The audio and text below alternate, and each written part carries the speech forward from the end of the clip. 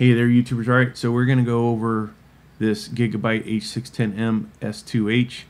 Now, I have personally unboxed, reviewed 8 LGA 1700 motherboards, and even though I don't personally have this one in stock, I have enough of the motherboards to tell you all about it. So we're going to use the pictures that exist on here and go over it just like I would if I honestly had the product in front of me.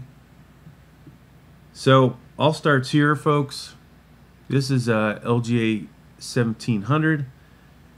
That's 12th gen Intel. Later on, it's going to support LGA 1800, which should be 13th gen.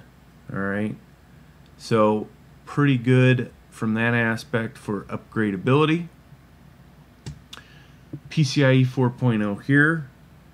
What does that mean? Well, you're good with all of the existing graphics cards. One day there'll be PCIe 5.0, 6.0. You may lose some performance.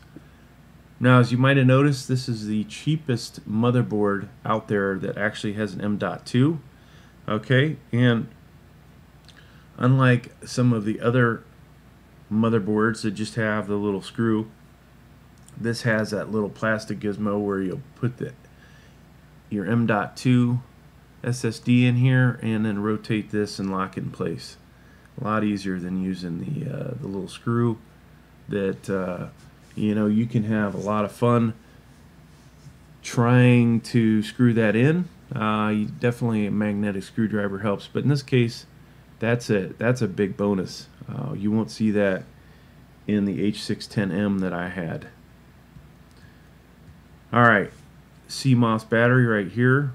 Now obviously, for those that don't know, if you screw something up in your BIOS, that is the place you're going to go to reset your BIOS. Okay, real simple. Let me pause something here, folks. Sorry, we're doing a little mining. So there's that guy, which you would expect. And we come over here, DDR4 RAM, only 2 sticks. All right. For a lot of you, it doesn't matter. If you want to have 32 gigs, you're going to want to buy 2 sticks of 16. If you wanted 64, you have to buy 2 gigs or 2 sticks of 32. If you happen to have, 4 sticks of 8 gigs sitting around, this is probably not the motherboard for you, because now you got to go buy more sticks of RAM to get to the number you want, right? But the honest truth is 16 gigs for most of us is enough. 24-pin power connector. This is coming from your PSU.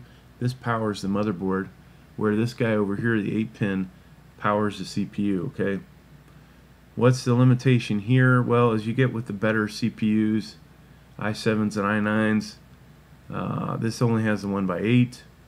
You might get a little more juice if you had a motherboard that has the 1x8 and a 1x4 or 2 1x8s, but for the most part, this thing is so limited by other issues that that's the least of your concerns.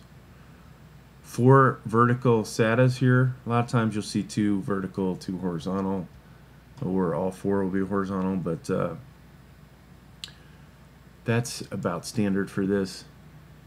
USB 3.0 header. Okay, it says 3.2, but I can't keep up with what gen these are on. So this is going to connect to your front panel of your case. All right, so that's good to have that. The one thing that this chipset is missing is the Type-C Charlie. If you have that on your case, this is not going to support that. Okay. Front panel connectors down here.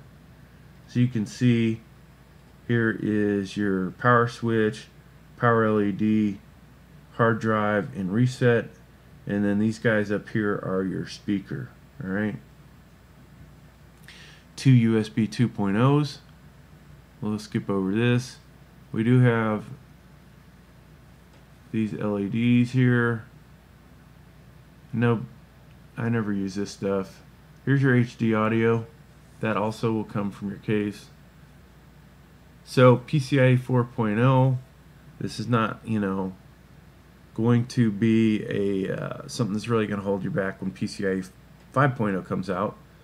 Maybe it might matter, you know, someday into the future, but for the most part, you're not going to lose that much performance when we go to PCIe 5 graphics cards. Yeah, the bandwidth is double, but it doesn't really mean that they're going to take advantage of that. Then you have a little 1-inch.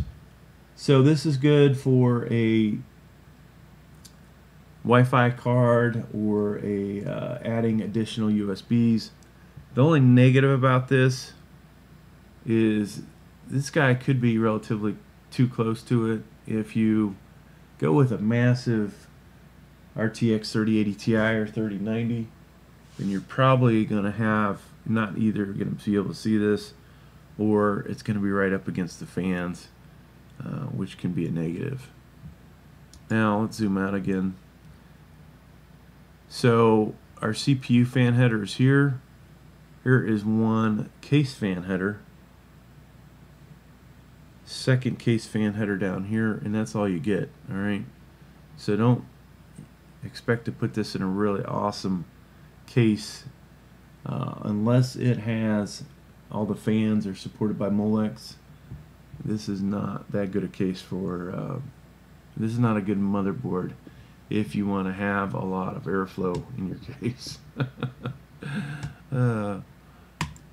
But you know, a lot of the case fans are dual powered. You can pick either Molex or the 4-pin, and you're not supposed to do both, right? You could short something out. So right where the I/O shield is, here are your audio video connectors. You've got PS2, VGA, DVI dual, DisplayPort, HDMI. So this has a really good selection with newest stuff that people are using and the older stuff. So that's a positive. 4 USB 2.0s, 2 USB 3.0s, 1 gig Ethernet, line out, headphone, microphone. Alright, so who is going to buy this? Alright, this is, you know, good for that first time builder. This is not the motherboard meant for somebody that's going to try and set some record benchmarks, right? This is not the motherboard for somebody that thinks they're going to one day upgrade to an i9. This is meant really for locked CPUs, and in my opinion, i5 12600 and less, okay? Not the 12600K. You want to steer clear of any unlocked CPUs with this, but the i5 12600 would do just fine with this. And really, this are your, you know, this is meant for those guys, in my opinion. Celeron, Pentium, i3. I honestly, with the i5s, I would go with a better motherboard. There's my thoughts on this, folks. $89 may be worth it to some of you. To me, it is not really worth it. All right. Thanks for checking out the video. Please like, please subscribe. Thank you.